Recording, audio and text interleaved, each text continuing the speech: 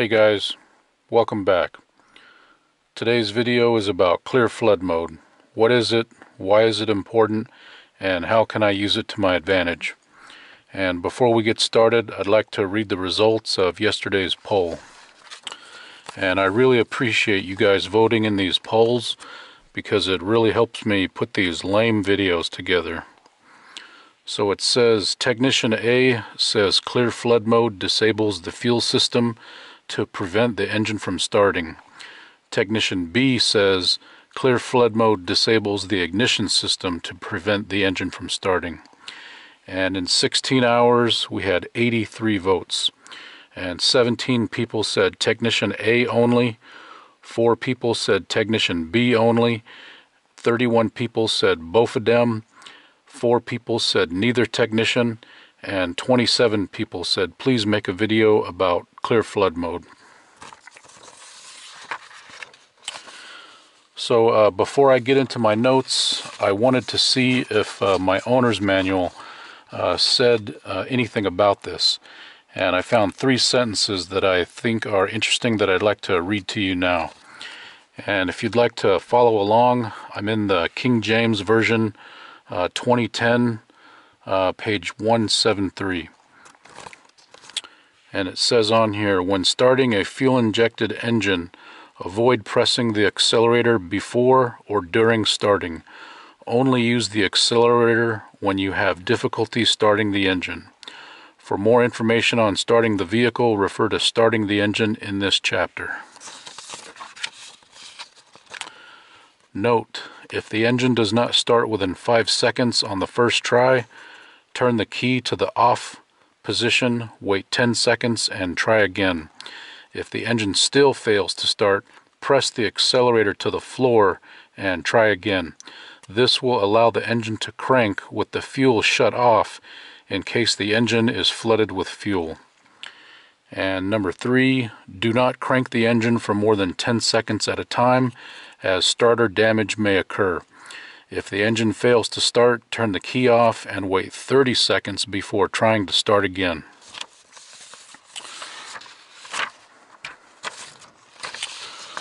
So what is clear flood mode? Well, I want to go back to the mid-1980s, around 1985, and that's when that's when electronic fuel injection really started to get popular, and carburetors started to get phased out. And if you've ever grew up in that time or ever driven a carbureted vehicle, starting them in the various winter weather conditions can be a little bit challenging. And each vehicle was different, and it's almost like each vehicle had a different starting procedure. Some of them would say you have to depress the accelerator pedal a certain amount of times. Some would say you'd have to push the accelerator pedal halfway and crank it, and when it starts at release. And then some of them had an automatic choke, some of them had a manual choke. And to make things even more complex, under the hood there was usually 2 screws. There was a fuel mixture screw and an idle speed mixture or idle speed screw. And even a trained technician might have difficulty setting those 2 screws properly. So you can just imagine what a disaster it was for the average consumer trying to get their car started. So around the late 80s is when electronic fuel injection kind of took over, and it was really helpful because nobody had to remember how to start the car. It's just turn the key and go. But during those carbureted days, if you screwed up the starting procedure, you may have added too much fuel into the engine and you would flood the engine and you couldn't get it started until it dried out. So one of the ways you would do that was with the clear flood mode procedure, where you hold the accelerator pedal to the floor, crank the engine, and hopefully that would force out any liquid fuel and bring in some fresh air to dry the cylinder out and maybe dry the spark plug off. So that's what the clear flood mode procedure started with. and it's still with us today, but just not used, probably quite not as often, unless you have some kind of malfunction with a fuel injector where it's not shutting off, or it's constantly delivering fuel into the combustion chamber. So I came up with a few examples of how clear flood mode has helped me throughout the years. And my first and favorite thing is I use it to diagnose a no-start condition. And whenever you're starting to work on a car with a no-start, you just got to go back to basics and remember the 3 requirements for an internal combustion engine, and it's compression, ignition, and fuel. And I can't say that without saying suck, squeeze, bang, blow. So excuse me for that. So usually one of the first things you want to check is compression. And depending on your application and where the spark plugs are located and how long it's going to take you to take them all out, you might want to do a cranking manifold vacuum test, and that's with a vacuum tester. And I like to call this the 1 hour versus 1 minute test. You know, sometimes you're working on a car, it can take you up to an hour to get all 8 spark plugs out of the car and get it set up ready to go for a compression test. But when you want to do a cranking manifold vacuum test, you know, you can have that thing set up within 60 seconds ready to go. You just got to pull off a vacuum line and you're ready to go. And I've got a really good video on how to do a cranking manifold vacuum test, and I'll put a link to that video down below. So if you're not familiar with what a cranking manifold vacuum test is, it's kind of like the exact opposite of a compression test. A compression test, you're testing the air trying to be forced out of the spark plug hole with a pressure tester. And with a manifold vacuum test, you're testing the vacuum of the air being sucked in through the manifold, but instead of testing each individual cylinder, you're testing all the cylinders at once. So it can be a huge time saver. And once you get experience using your vacuum gauge on a multitude of vehicles, you can be able to diagnose a no-start condition very quickly. And that'll turn you on to your next step of where to look, why it's not starting. So moving on to the ignition, checking for ignition. Usually one of the things you want to do on a modern vehicle is you want to check the injector pulse signal with a Noid light.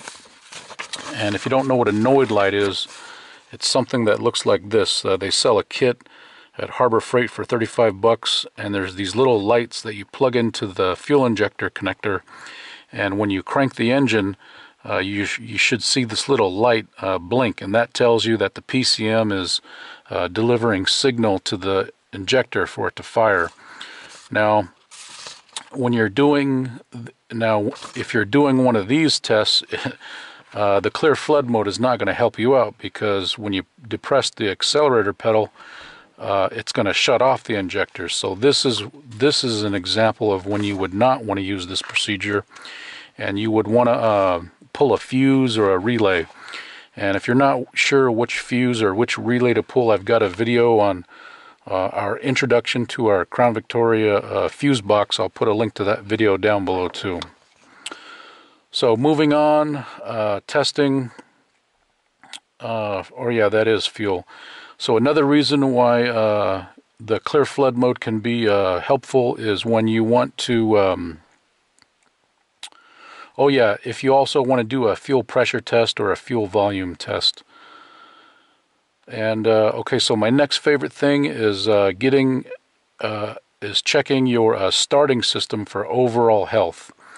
And as you saw in the video when I was cranking, I've got my little voltmeter plugged into my power port here, and I leave mine plugged in 24/7 all the time. And whenever I start my engine, I look at what the voltage drops to when it's cranking. And usually, as a general rule of thumb, you want to see cranking voltage stay above 9.6 volts.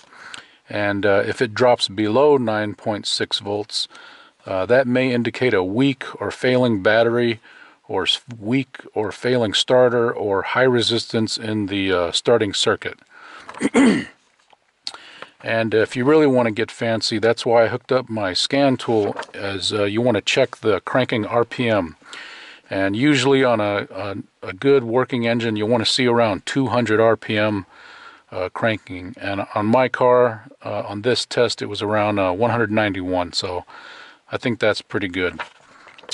And shout out to X-Tool again for sending me this bidirectional scan tool.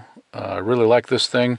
I tried to do this test with my cheap $12 scan tool, my Elm 327, and it didn't work because during cranking it shut off signal for some reason. But on the X-Tool A30M, you could see that it didn't lose signal when you're cranking. So this thing's working out pretty good. Okay, so my next favorite thing, or my next favorite way to use this to my advantage is, say you're doing a power steering fluid change or flush. When I change my power steering fluid, I like to pop off one of the lines, the return line, and drain that out and then refill it up with some fresh fluid. And if you crank the engine without it starting, you can get the power steering pump to pump the new fluid through the system, and you can really do a good job flushing it out. And you kind of don't want to do that with a running engine, because if you run it dry, you might run into some problems running the power steering pump dry with fluid. So just cranking it over just a few seconds at a time is somewhat safer than letting the engine run. And my last favorite thing is engine oil prime. As you saw in the first clip, after about 10 seconds of cranking on a cold engine that hasn't been run, it takes about 10 seconds to build up oil pressure before the gauge registers pressure. And this can be useful if you've had engine work, or you've rebuilt your engine, or you've done something like replaced your cylinder heads or replaced your camshaft, or etc. Okay, so that's my little spiel on clear flood mode and why I like it and how it's been useful to me. That's pretty much it. Thanks for watching. We'll see you next time. Bye-bye.